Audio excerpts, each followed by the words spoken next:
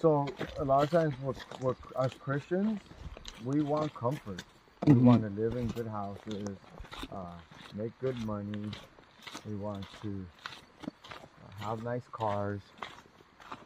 We want to be comfortable. Right. And as long as we're comfortable, we're never going to need to rely on our Savior. Say that one more time, a little louder, so that We're everyone not going can to get be it. able to rely on our Savior. If we're basically what we're gonna do is self-sustain ourselves. right. We're If not we're gonna- always comfortable. If we're always comfortable, there's no need for any help from the supernatural. Right. So this is why Yeshua said that it's hard for a rich man to make it into the kingdom. So in order for us to see real results, real miracles, we need to be uncomfortable. And when we become uncomfortable, it's like squeezing an olive. And we're the wild olive that was grafted into the olive tree. And so when we become uncomfortable in situations, we're being pressed. And when we're being pressed, we surrender ourselves to God, to His will. We ask Him to guide us through whatever the situation is.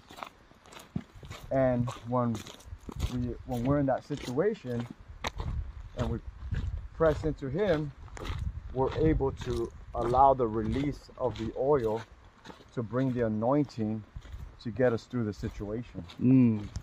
That's good. And so if we're not ever put in uncomfortable situations, we're never going to see the true miracles that we saw the disciples go through, because most of their journey was led into uncomfortable situations. We look at Abraham.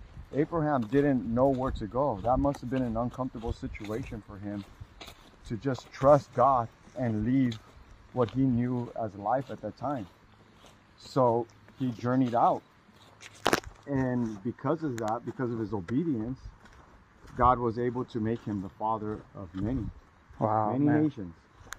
And today we can call ourselves sons of Abraham because he chose to leave that lifestyle and become uncomfortable and allowed himself to be anointed with the presence of God Himself to guide him through, to lead us to where we're at today, to be a part of that covenant, the Abrahamic covenant. Dude, So, that's awesome, man.